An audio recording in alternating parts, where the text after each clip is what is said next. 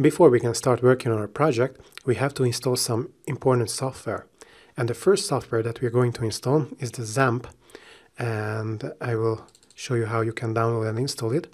So in Google, you can just search for XAMPP, and then we can just go to www.apachefriends.org. So this should be the first URL for you. As you can see, XAMPP is Apache, MariaDB or MySQL, PHP and Perl. Now obviously Perl is not important for us, and XAMPP is the most popular PHP development environment. It's completely free and an easy to install Apache distribution which contains MariaDB and PHP, and these will be important for our project. Because I'm on a Windows machine, I'm going to download XAMPP for Windows, but as you can see, there is XAMPP for Linux and XAMPP for the Mac OS as well. So let me download XAMPP for Windows. My download should start. Yeah, it has started. As you can see, it's 157 megabytes, so it can take a bit of time to download. And the thing is about XAMPP is that we will develop our application locally, and this is why you need it. So we will have Apache for local development, and we will of course have our own MariaDB as well, or MySQL. And of course, if you have already installed XAMPP, you can just skip this step or skip this video. However, if you don't have XAMPP, then you should stay with me and you should install XAMPP as I do. So let me just click on the downloaded file. Okay, it's fine. We can just continue with the installation. It's not a problem that we have an antivirus. I mean, I have never had problems because of that. So I suggest you just continue with the installation. Okay, this warning, it doesn't matter. So you can just click on OK. It will not cause any problems. And yeah, we are finally in the XAMPP setup wizard. Click on Next. Actually, I will just install everything, but if you don't want to install that many things, then you have to install Apache. I mean, you cannot even disable Apache or deselect Apache. You need MySQL for sure, and you need PHP, but you cannot deselect PHP, and you should install PHP MyAdmin as well. So these should be the minimum that you select. However, I will just go ahead and install everything. Okay, I will install it in the XAMPP folder in my C drive. This is the default option. Alright, the language is English, so it's fine. And actually I don't want to learn more about Bitnami for XAMPP, so you can just deselect this checkbox and you can just click on Next. And setup now is now ready to begin installing XAMPP, so click on Next again, and it is being installed for you. If everything has been smooth, then you should see this completing the XAMPP setup wizard window. And actually this checkbox is checked and it's fine because we want to start the control panel now. So you can just click on Finish. And as you can see, this is the XAMPP control panel. So what is important for us is that we have to start MySQL and we have to start Apache. So let's start MySQL. Okay, it's running. But we also have to start Apache, and it is running as well. Apache and MySQL should run for you all the time. So, I mean, when you are working on our demo application, it is a must that these two are running. What we have to do now is to create a database. So you can just come here to this admin checkbox in the MySQL row, or admin button, sorry, in the MySQL row. And once I click on it, I will come to the localhost /php myadmin route. So this is my php myadmin where I can create a new database. And this is exactly what we are going to do. So you have to click on New, and we will create a database for our demo application. I will call it Sonic Payments, Sonic_payments. You can choose a different name for it. However, you should remember what the name is because we will need it later. So you can just leave all the settings as they are, and you can just click on Create. And now we have an empty database. So as you can see, this is your XAMPP control panel. We already saw this. And if you want to start XAMPP, you can just search for XAMPP and you will see the XAMPP control panel here. I will of course not start it again. If you're finished with your work, of course, you can just stop MySQL and Apache, but then you will not be able to reach phpMyAdmin.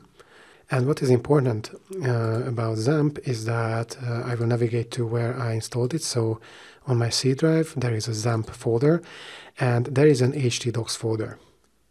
If you're also using the default settings and you installed XAMPP on your C drive, then you should also have this htdocs folder here.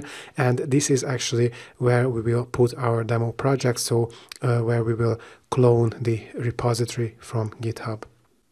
The next software we are going to install is Composer.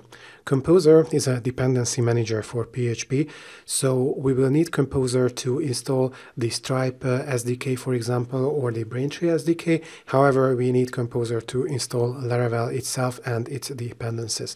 So we can just search for Composer in Google, and as you can see, we have this getcomposer.org link, so we can click on it. And yeah, it is exactly a dependency manager for PHP. We can just go to download. And because I'm on a Windows machine, I will just use the Windows installer. However, if it's not a good option for you, you can just follow the installation guide on getcomposer.org. As you can see, it's nicely documented. However, I would like you to notice that PHP has to be installed in a computer already, and of course we did it. So we installed PHP through XAMPP. So if you are following my lead, so to say, then it will be totally all right for you. But if you are not following me, then make sure that you installed PHP. And as you can see, this installer will download Composer for you and set up your path environment. So you can simply call the Composer command from any directory. So let's just download and run the Composer setup.exe. Okay, it's already downloaded, so let's just click on it. And I will install it for all users. You can just click yes. And actually, I will not click this option, developer mode. It's completely fine for me if I just install Composer as it is. All right, so here you have to choose the command line PHP you want to use. Now, as you can see, I installed XAMPP. So I have C XAMPP PHP php.exe, and this is completely fine for me. But if you didn't use XAMPP, or for whatever reason, this is not the path for you for your php.exe, then make sure that you choose the correct php.exe file here. Okay, I will click on next. I don't need to use a proxy, so I will just click on next. And setup is now ready to download Composer and install it on your computer. Everything seems to be fine. So we have a PHP 8.0.1. This is the correct path for my php.exe, and I'm not using a proxy, so I can just click on install. And it seems everything is fine. However, you should check this information. You must open a new command window to use Composer for the first time because your environment has changed and running programs may not be aware of this. If this does not work, you will have to do one of the following. Close all File Explorer windows, then open a new command window, or log off and log on again, then open a new command window. As a last resort, you may need to restart your computer. Now let me just click on next. And we are completing the Composer setup, so Composer has been installed, and I can click on finish. But we are not finished, so I just read you the information that we have to open a command line. So let me just open a command prompt. I will run it as an administrator. All right, and what I will put in is Composer -- version. So this should give me the Composer version that I have installed. And indeed, Composer version 2.0.9. This is the version that we installed, so everything is fine. But if it's not working for you, so if you cannot see this, then the best is to log off, log on, and restart your computer, and then open a command prompt as an administrator, and then retry this command. So Composer -- version. And if you see this, or if you see your Composer version, maybe you have downloaded a newer one already, then everything is fine with Composer. Next, we are going to install Git on our computer. Git is a version control system. We need it because our demo application is on GitHub. So when you have to clone our Git repository, of course, I will show you how to do that later, but it's important to have Git installed on your computer. Otherwise, you will not be able to pull or clone or, like copy our demo application onto your machine. So I will just search for Git in Google.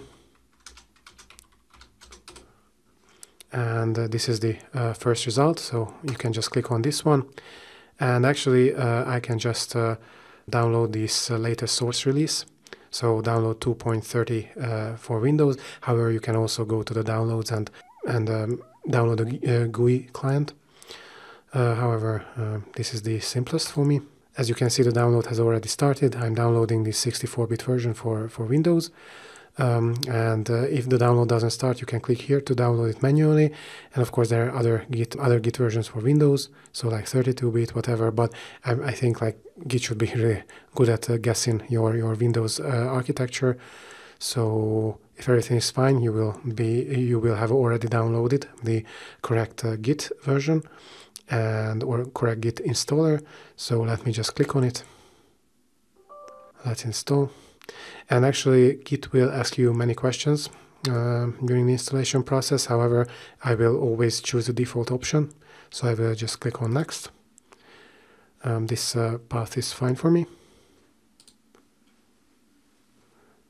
Okay, so for me it already exists. Of course, I had to uninstall Git and then now I'm reinstalling it for you. So for me it's completely fine that we are installing into this folder which already exists. Alright, so you can select the components here. Now, actually, I don't need a desktop icon, but you can get a desktop icon if you check this, but this is totally fine for me. Okay, the shortcut in the start menu. Okay, that's fine.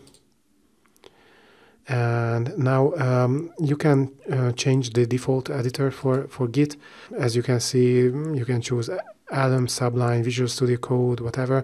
Now Visual Studio Code is not installed on my computer. It will be later. However, using Vim is totally fine. All right, let's click on Next. Yeah, I will let Git decide, so we can adjust the name of the initial branch in new repositories, but I think it's totally fine if Git decides this for us. And Git from the command line and from third-party software, so we can adjust in the path environment, and I think that the recommended option is totally fine for us. Use the OpenSSL library, yes, this is fine as well. Check out Windows style commit Unix style line endings. You can change this, but I really don't think that you should. I mean, at least if you are following my videos, then this option should be perfect for you. We don't have to use the Windows default console window, so we are fine with the mini TTY. Yeah, we can fast forward or merge. So we are choosing now the default behavior for Git pull request, and this is completely fine. Actually, I don't Git credential helper. I don't really think that I'm using this, but I mean, this Git credential manager core should be fine for us, especially because this one is deprecated, and yeah, I don't think it matters if we choose none or Git credential manager core, but let's just stick with Git credential manager core. We can enable file system caching, and we don't need the experimental support for sudo console. So if you want, you can select this option, but I will just go ahead and finally install Git. I don't think that there is any other installation process that asks you so many questions. Okay, and finally, Git has been installed on our computer. Let's check if Git has been successfully installed on our computer. So I will just open a command prompt as an administrator. And the command that I'm going to run in is git -- version. And it should give me back the installed Git version. All right, Git version 2.30.0.windows.2. Perfect. As you can see, this is exactly the version that I have installed. I'm going to install Visual Studio Code, This is my favorite code editor. Of course, you are free to use another code editor, but if you're fine with Visual Studio Code, then you can just follow this video. So obviously I will just search for Visual Studio Code, and here is the first result. And I can just download the stable build for Windows. Alright, the download has started. It shouldn't take much time to download the whole installer. And we can just click on the exe file. Okay, we of course have to accept the agreement. We can click on next. This is fine for me, you know, the default destination or default path. If it's not, of course, you should adjust it. Click on next. Yeah, I'm fine with the start menu setting. And yeah, add to path. I will leave this option selected. I want to actually create a desktop icon. And yeah, I think this is totally fine. So I will click on next. And I can just quickly check my settings. Yeah, it's fine. So I will just install. And after we are finished, we can launch Visual Studio Code. So we can click on finish, and if you don't untick this checkbox, then Visual Studio Code should start for you. And indeed, we see the welcome page. I can just close this one. I will start a new terminal. Actually, I'm not going to run any commands now, but what I wanted to show you is that I have Bash as my default terminal. You might have something else, and actually you should have an opportunity to choose between the terminals. So I recommend Bash, but of course, you know, if you have something else, then I think you already know what to do actually. What I would like to do is install some extensions, so it will be easier for us to develop a Laravel application. So click on this icon, and as you can see, I don't have any extensions installed. There are some recommended extensions, and these are totally fine, but I will not install these extensions, but I will show you which extension I will install first. I will search for the Laravel extension pack extension. Okay, Laravel extension. I think this is it, the third one from the top. No. Oh, second one from the top, sorry. Laravel extension pack.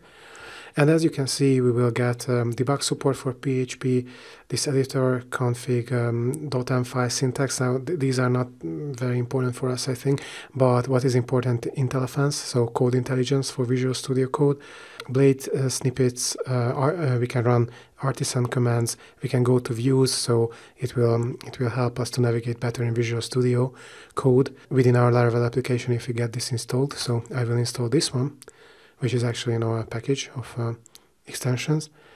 And there will be one other that I will install. Okay, all right, so these are installed for me. And let me just delete this. As you can see that these .env editor, config, and so on have been installed for me. And the only one that I want to install is this one, the PHP IntelliSense. So auto-completion and refactoring for PHP. I'm used to this, so I will go ahead and install this one. All right, this has been installed as well. So it's here. So we have all our extensions installed. There is one other thing that I want to show you. So you can go to File, Preferences, Settings, and let's type IntelliFans.diagnostics.